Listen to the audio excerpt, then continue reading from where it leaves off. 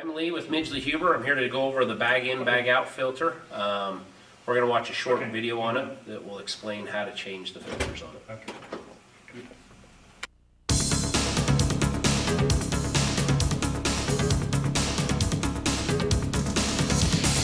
Since 1937, we've been the world's leading designer and manufacturer of filtration equipment. Our products protect people, machines, and the environment.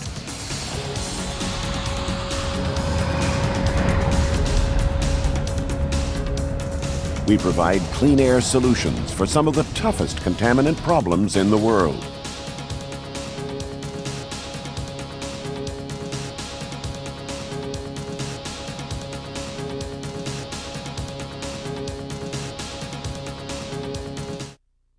To perform the filter replacement on the Camfil bag-in, bag-out filter housings, maintenance workers should be clothed in Tyvek coveralls, hard hat, safety glasses, gloves, and gas mask, if applicable. Use these guidelines along with any amendment or procedures of your company's safety policies. You will need a ratchet with extension and an 11/16" socket.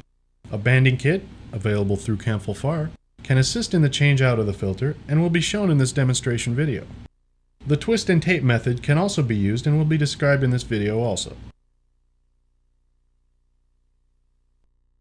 Prior to replacing a contaminated filter, the airflow through the filtration system must be stopped. This can be performed by either shutting down the system or bypassing the airflow through the system to another system. To minimize contamination, close upstream and downstream dampers. It is also a good idea to have a table nearby or changeout shelf, available through Camfil, to place the new and old filters during changeout. Prior to beginning changeout procedures, consult your safety officer to ensure all proper procedures are followed for your specific application. Gain access to the inside of the filtration housing by removing the housing access door. Pull the access door straight towards you to remove. Place the access door in a safe location, out of the way until the filter changeout is complete. Next, extend the changeout bag fully. For gasket seal locking mechanisms, turn the drive bolt fully open to release the filter from the sealing surface. For fluid seal locking mechanisms, release the handle latch and slowly open the locking mechanism by pulling the handle fully open, thus pulling the filter away from the knife edge sealing surface. Carefully remove the filter from inside the filtration housing by inserting your arms into the changeout bag gloves and pulling the filter into the changeout bag. Use a table or changeout shelf to place the filter after removing the housing. Remove your arms from the changeout bag gloves, leaving gloves in bag.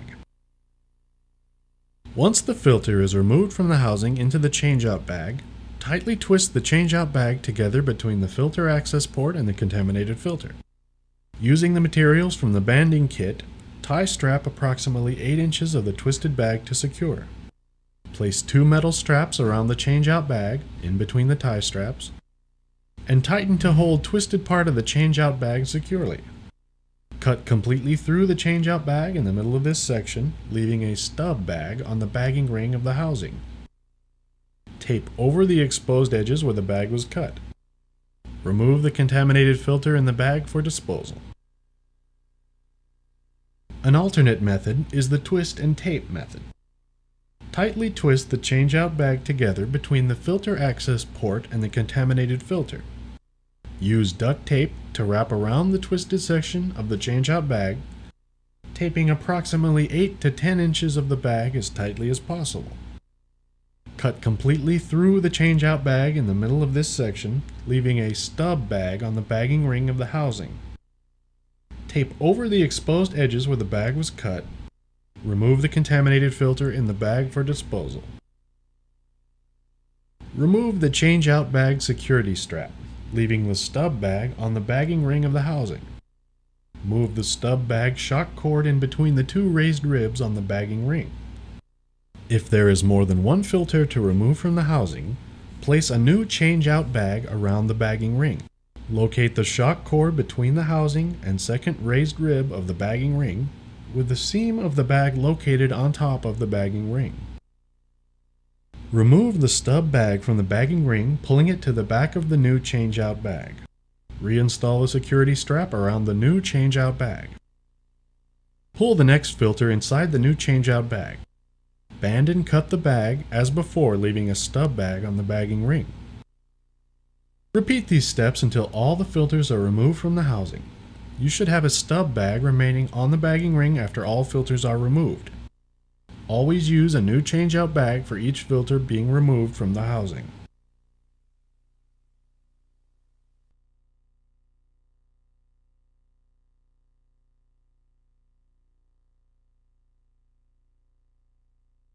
Unpackage the new filter in accordance with Far's instruction.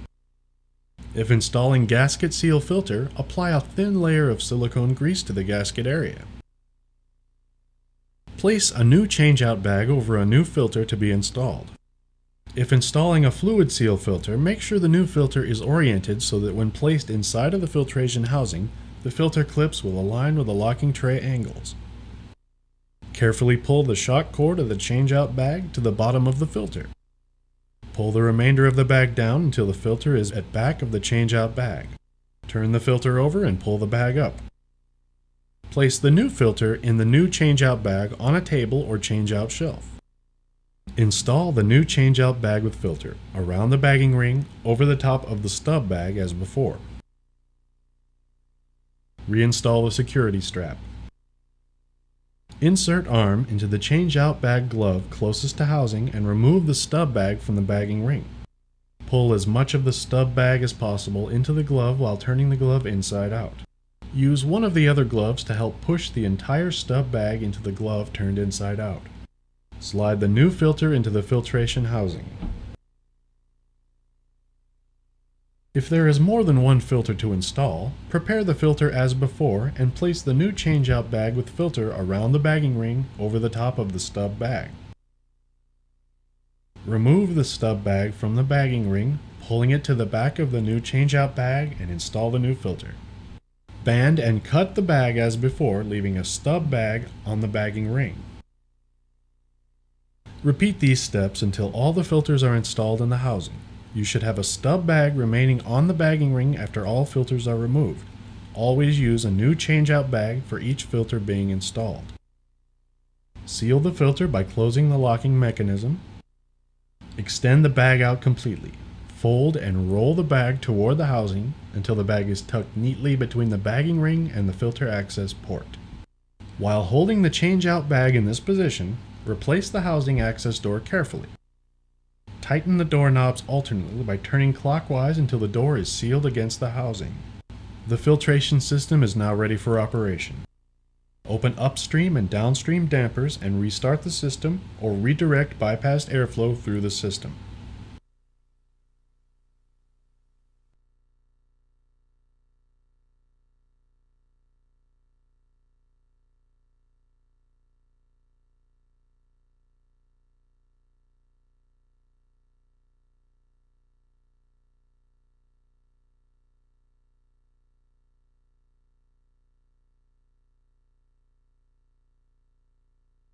Okay, so here's our bag in, bag out filter housing. This will be your main HEPA filter. This will be your pre-filter. We got gauges on each. If you got to change it, make sure you valve it off. You got an inlet valve. You got a valve on each side of it to make sure we valve it off to make sure nothing's going to get out. Yeah, I mean, other than that, it's pretty much putting the tray here, like they said in the video. Unscrewing these, you need to have several bags, several filters here. I recommend if you're going to do it, a couple extra bags sitting here. In case something goes wrong, you have some extra bags here. So, but I'd always tell you, just let somebody else do their job and let them take care of it. Where does this continue to go out at? Up on the roof? I have no idea. Yes, it goes out. And then you do have this purge mode, which is a feature in the labs. Press that, and that'll increase your airflow.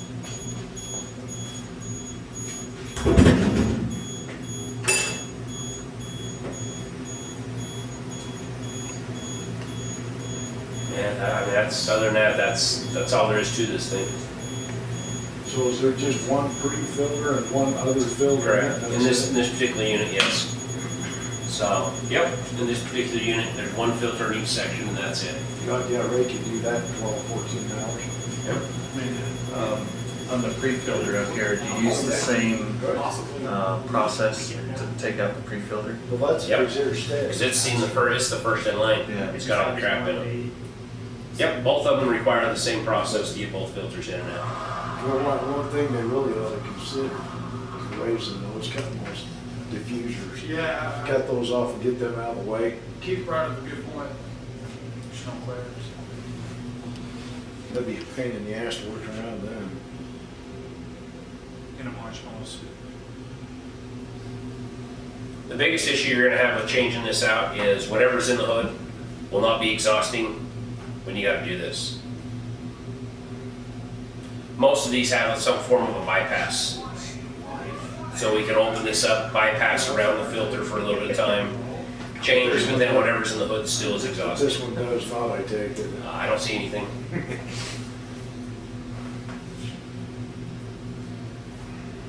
Maybe whatever they have in here is really not that bad. This is just a precautionary. Radioisotope. So.